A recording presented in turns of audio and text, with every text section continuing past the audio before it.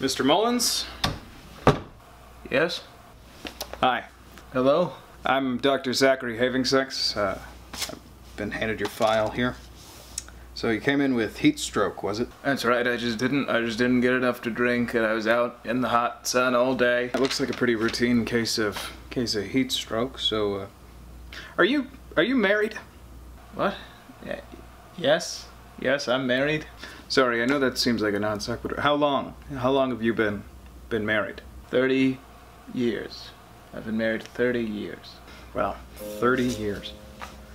See, I can't even imagine that. I come in here every day, and I see people sitting next to the person they love more than anything, and they're scared, but they're there with their person. And me, every time I see it, all I can think is, who's gonna be that person for me? And I haven't found her yet. Sometimes I think that I might have, and I might have pushed her away.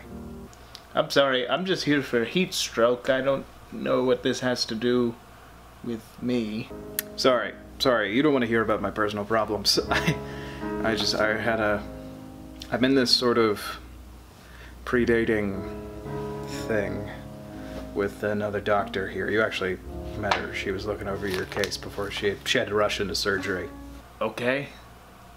I'm not really that concerned with your romantic history. Guy was shot 5 times trying to protect the president. Okay. Sorry. Like I said, looks like a pretty standard case of heat stroke. Although, now that I'm looking at it, sir, I'm worried that you might have a very rare disease.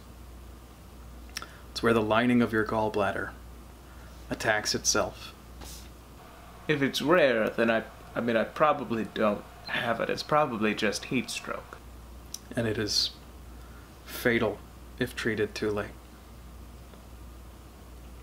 There have only been 3 cases, all of which were in southern Russia. Have you ever been to Russia? No, I've never been to Russia. Well, it's not contagious. Do you have family who's had a gallbladder disease? Then, no.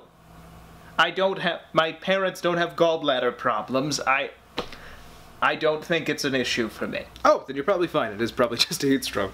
So as long as you're drinking water, rest of the day you should be fine. Yeah, you should be good to go. Good to go. Good to go. Sorry. I'm just thinking about something my mentor used to tell me. He said, being a doctor, the best day of this job is when you get to tell a patient and their family they're good to go. He died last year. There was a terrorist attack at the hospital. Right? Yeah. It doesn't get easier coming in here. Because every once in a while, I look in the mirror and I don't see a doctor. I just see another patient who's worried, who's too sick to ever get better. Because I'm just as sick as everybody else. And there's no treatment for being broken.